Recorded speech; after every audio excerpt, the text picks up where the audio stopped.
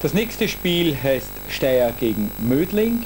Beide haben zuletzt 0:4 verloren. Die letzte Begegnung zwischen diesen beiden Mannschaften in Mödling hat allerdings Steyr mit 5:0 gewonnen. War mit etwas gemischten Gefühlen nach Steyr gekommen. Immerhin hat seine Mannschaft in Steyr noch nie gewonnen. Die Niederösterreicher von links nach rechts mit der ersten Möglichkeit über Nikischer, der vor einigen Jahren selbst in Steyr gespielt hatte, und er verzieht. Vorwärts ist überlegen, spielt viele Möglichkeiten heraus, tut sich aber im Tore machen schwer. Dubajić, der beste Stürmer, kann sich immer wieder durchsetzen. Tormann Koch, dann Linimair und Music. Eine Möglichkeit nach der anderen für die Vorwärtsmannschaft und dann eine Standardsituation auf Freistoß von Resch.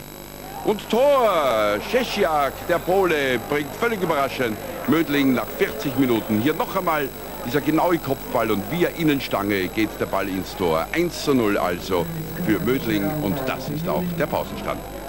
Dann wieder rollende Angriffe der Steyrer und immer wieder über Dubajić. Daniel Madlener.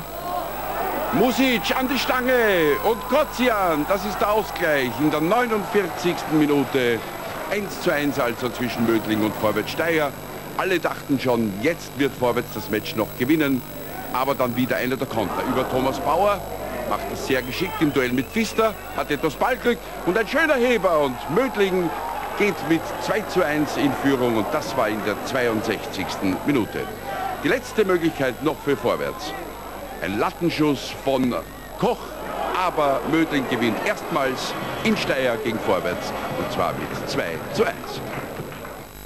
Erfolgserlebnis für Hans Krankl und seine Mödlinger.